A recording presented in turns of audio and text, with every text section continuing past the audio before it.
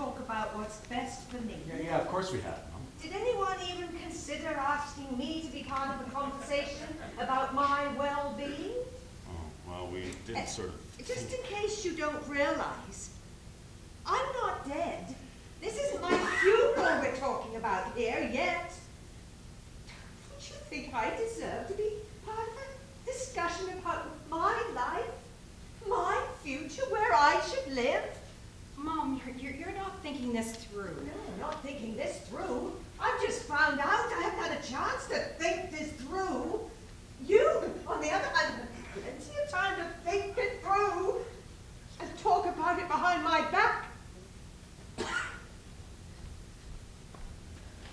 Get out! All of you, get out of my house! Well, just as long as you know that there's absolutely no way you can move in with us, Helen. You said enough. Get out while you still can on your own two legs. Oh, don't you get me! No, we're leaving. Oh, you're going to let her speak to me like that? No, that's why we're leaving. Mom. What part of get out don't you understand, Karen?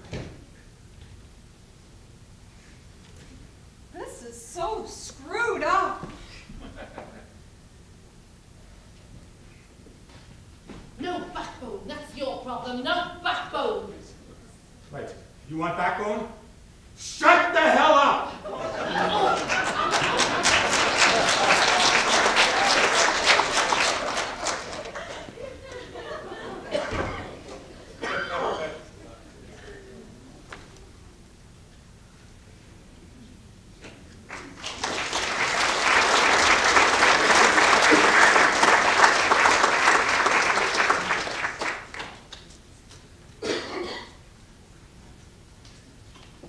Hi, Mom. Mom? Mom?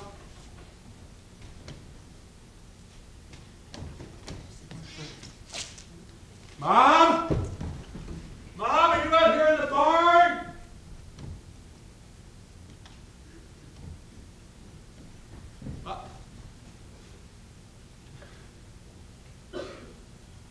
Oh, no.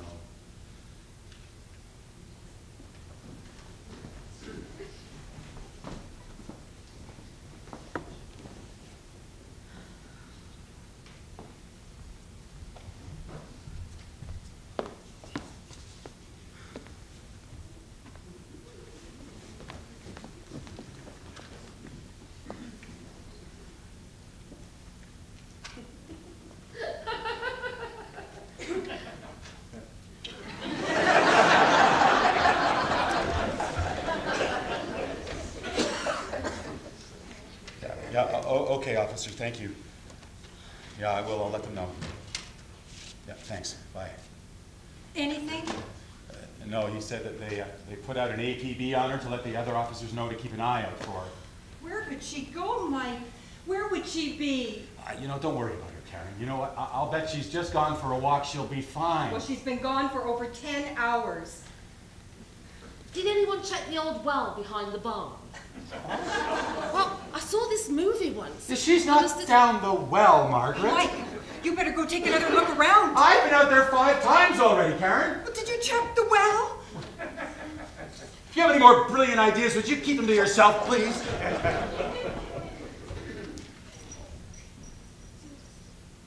At this movie, did they find the person down the well? Oh, yes. It was weeks later, and he was dead, of course. Oh. He was all bloated. Oh, I knew something like this would happen. I didn't want Mum to leave here, and everybody ganged up on me, and look what's happened. Nobody ganged up on you. Can Helen swim? I don't know. Carol, she couldn't be down the well. If she was down there, then Mike would have called us by now. Karen! Karen, come here quickly. I found her. Oh, my God. Poor thing.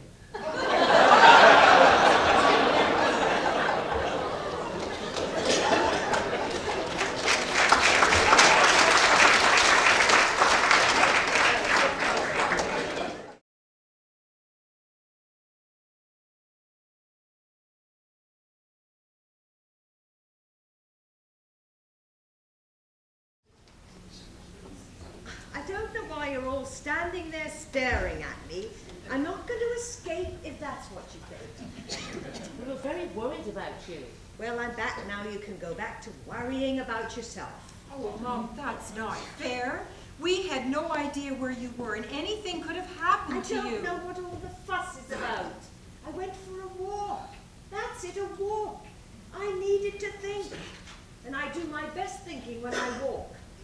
Despite what you all think, I'm perfectly capable of looking after myself. If you're so capable... No, wait a minute, Karen. This isn't getting us anywhere. Mom, it's after midnight. You've been gone all day, and we're worried about you. I know this farm like the back of my hand. I ought to. I've worked on it for more than 50 years. I'm sorry if I scared you. I didn't mean to. Well, you should be sorry, Mom, after the way you reacted this morning. I said I was sorry for scaring you. I didn't say I was sorry for what was said this morning. If anyone should be sorry for what was said this morning, it's you three. Me? I didn't even think you should sell the farm, and I flew all this way just to find out. You're right, Mom.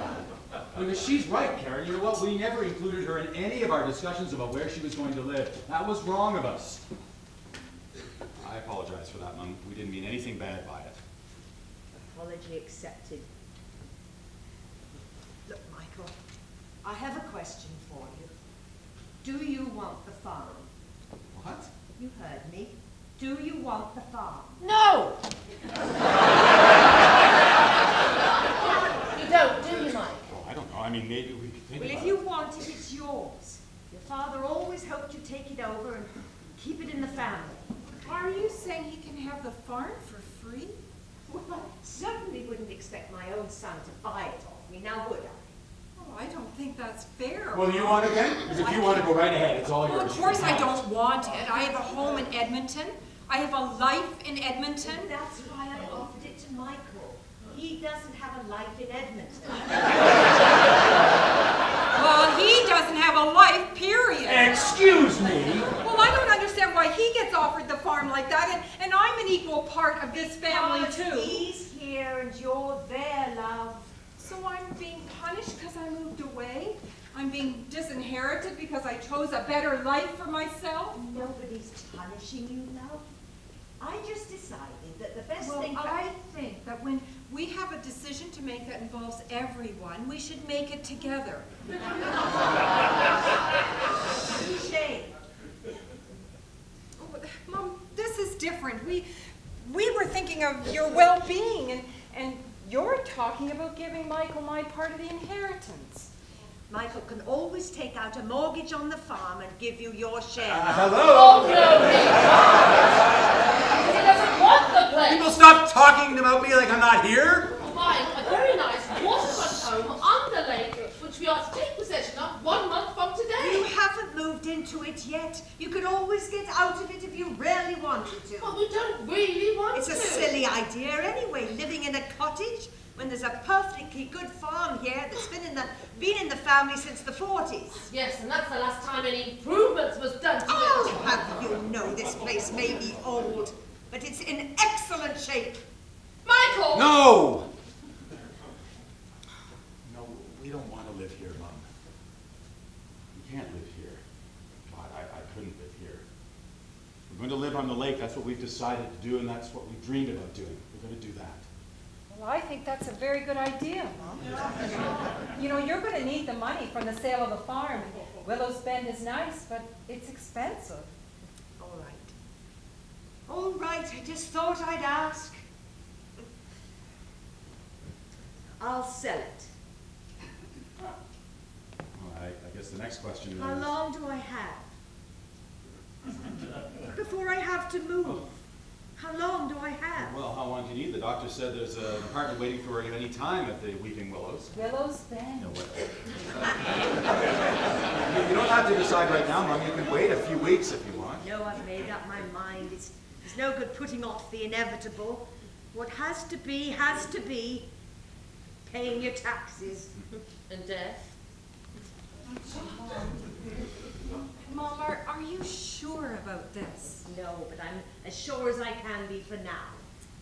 Well, I've got 50 years of my life to get packed and sorted. I better start right away. Now, Michael, you go upstairs to your old room and bring down that old trunk. Mom, it's after midnight. You don't want to start on this now. I couldn't sleep if I tried. And if the trunk's down here, I can start puttering about first thing in the morning. Okay, Mike, come on, I'll give you a hand. No, it's likely got a lot of stuff in it already. Oh, and what can I do? I don't know. Maybe you could try talking to George for a while. You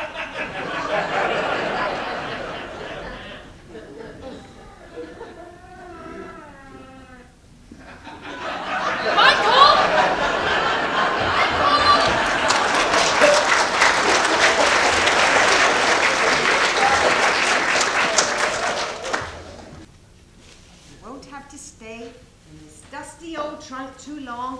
As soon as I get to the new place, I'll bring you all out again. Oh, it's broken its leg again. George? George? What do you want, woman? Oh, nothing. Go back to whatever it was you were doing.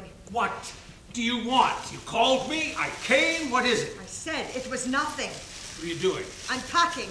You're packing? I have a couple of beers and this is what I get? George, you'll wake the kids. Good! Let them wake up. They can witness their mother walking out on us. Like you've done ever since we were married, only I'm taking the children with me. Oh, no, you're not. The kids are not going anywhere. If you think I'm going to leave my kids here with you like that... Like what? You're drunk. And that's a fine example for a parent to set before his children. Ooh, and you're the perfect parent, I suppose. No, I'm not the perfect parent. But at least my kids don't have to see me falling over my own feet every weekend. Stop your preaching, Helen. You're not exactly guilt-free yourself, you know. Maybe if the kids knew a thing or two about their own mother, they might not think her so perfect. Keep your voice down, George! That's got you backpedaling, hasn't it? That's taken you down a peg or two. I know. Let's get them up. Let's drag them out of their warm beds and magical dreams and tell them what their mother did. Let's tell them a few home truths. Hey, kids! Kids! Get out!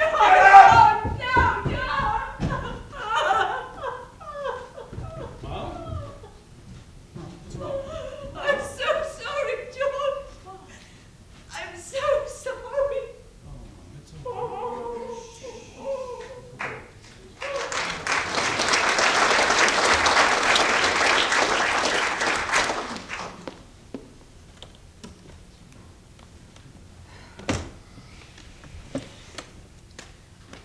Oh, well, I'm going to keep her in.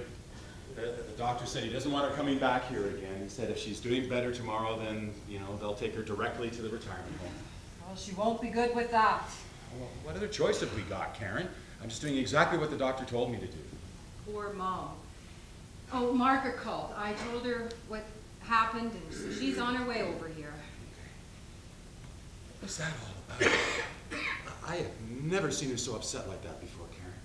Oh, well, sure you have. You've just got a short memory. You've got to remember some of those fights that she and Dad used to have when we were kids. Yeah, I do remember. I must have blocked those out. They were horrible fights. Mostly about Dad's drinking. And I used to come to your room and you'd tell me stories to calm me down, remember? You used to be so scared. And I think that's why you get panic attacks now. Had panic attacks. Okay. I don't have them anymore. Okay, I'm sorry. It wasn't a criticism.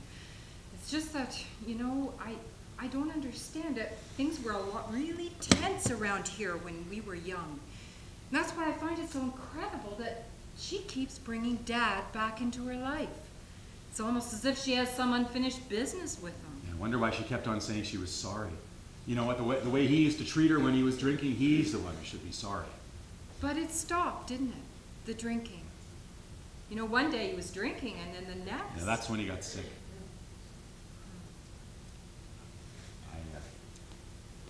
I never talked to him, Well, of course you No, did. not really. Not even after the drinking stopped. I never really had a conversation with him. Oh, I'd say, hello, nice day, or how are you doing? But I never really had a conversation, no more than about 5 words in a row. And I don't ever remember looking into his eyes. I didn't know him, he didn't know me. Well, I didn't really know him either. Wow, come on now, you were his little princess. Oh, I know he loved me. I never doubted that. But I didn't really know him. He used to disappear for weeks on end. Do you remember that? Oh, yeah. And poor Mum, she never knew if or when he was coming home. Where'd he go? Mum said he was a nomad at heart. He had to get away. She always protected him. You know, but I used to blame myself. I used to think there was something I had done that drove him away. I hated him being gone. Yeah, oh, I liked it. And the shouting stopped when he was gone. Now he's gone forever, but the shouting lingers. And you know what, that's why I know the best thing is to get Mom out of this place and into somewhere new where she can be looked after as quickly as possible. Well, I phoned Gerald and I told him I'm going to stay for a few more days. Good. Is she dead? No. Well, Karen said she'd gone to the hospital. Yes, she had a turn. She's in the hospital, but she's fine. Oh, what did the doctor say? Well, not a lot, really. He took her blood pressure, and he said it was a little high, but nothing really out of the ordinary. He said her heartbeat was strong, her breathing was normal. He said that they talked about moving out, and she seemed quite content to do it, yeah. Good. And then they got onto the subject of Dad. And he said she told him something that might explain some of her behavior. Oh, so she's still having a hard time over Dad's death. No, it's more the way he died. She blames herself for it. Well, Dad was sick. No, Why no, would she told the doctor she killed him. What? No. I thought so. Well, not for sure. At all, really, but... Well, what on earth are you talking about? No, wait a second. See, now, what the doctor meant was that it's a typical reaction for somebody in Mom's position like that as the caregiver. They often blame themselves when the patient dies. Dad had a really serious stroke, and Mom knew eventually he was going to die. The doctor said that sort of thing runs really deep, that kind of blame. So it's probably why she has a hard time letting go, why she sort of keeps him around in her own little way. Well, so what you're saying is she didn't actually kill Dad. No, of course not. Well, the autopsy No, was... there's no autopsy, Margaret. Dad was a sick elderly man who died from his illness. Autopsies are rarely conducted in circumstances like that. Well, maybe there should have been. Just to be sure. Oh, honestly, Margaret. Okay, well, the big question now is where does she go from here? And I know she wouldn't settle for moving in with me even if there was room. And I wouldn't want to be looking over my shoulder all the time to see what she was doing. Especially after her confession. Margaret. Right, I'll shut up now. Well, listen, the doctor checked her over. He said physically she's doing fine. He said give her a few months and mentally she'll be right as rain too. So we'll go around, we'll get her settled in, and then we'll come back here and we'll start to tidy this place up and get it ready to go for sale as soon as possible. I agree. There's no sense in prolonging the inevitable. Well, I'm going to start in the bedrooms. All right, I'll give you a hand. Mike, this is just for my information only, but if we were to dig your dad's body back up again, is it too late to do an autopsy? You know, in most circumstances that's still possible, yeah? Really? Yeah, only in Dad's case, he was cremated. Yes, I forgot. Not that we would ever do that, of course. Still, pity.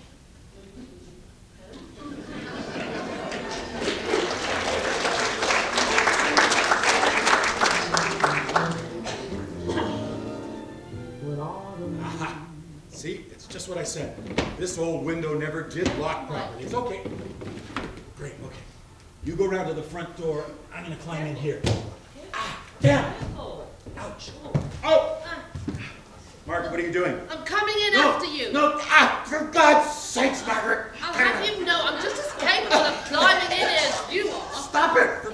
Margaret, you're Stop strangling me! Move out the way! I can't move out of the way! For God! How'd you get in? The front door was unlocked. Margaret!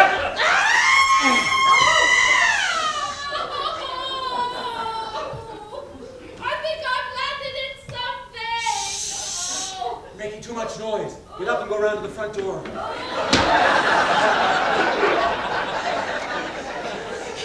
doesn't look like anyone's been here for a while. When's the auction for the house and the furniture? Not till the end of the month. Well, good thing we might have all been arrested.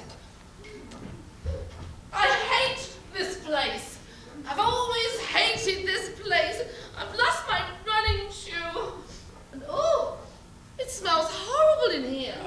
you did land in something, Margaret.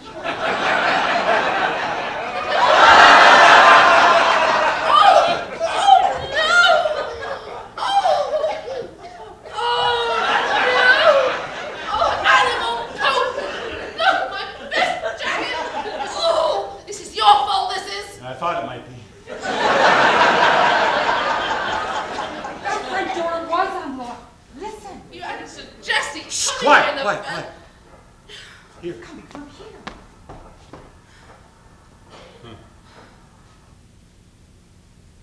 Since you went away. That's odd. No, it's not. Mom? Mom, where are you? Mom? Mom! Oh, we were worried about you. People are looking everywhere for you. Why were you worried?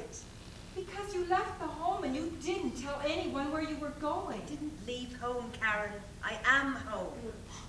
Mom, you're confused. You've moved out of the farm and it's to be sold, I know the remember? farm's for sale, Karen. Don't patronize me. Now I know why you wouldn't give me your key when I asked for it. I better call Willow's, whatever, and let them know we found her. Oh, Mom, why did you come back here? You've only been in your new home for a few days. I needed to see the place. No, hi, Mrs. Webb. Just one more time. Oh, I think it's a terrible thing She's that okay. you left We'll bring her without back to you, telling okay? anyone where you were She's going. You know, it's the middle of the night, and we almost called the police again. Okay, I let them know that we found you and we're going to bring you back there tonight. Good. Can we go now, please? I have my Pilates class at 7 a.m. Okay, I'll lock up and turn out the lights. Karen, you bring Mom. I'm not leaving.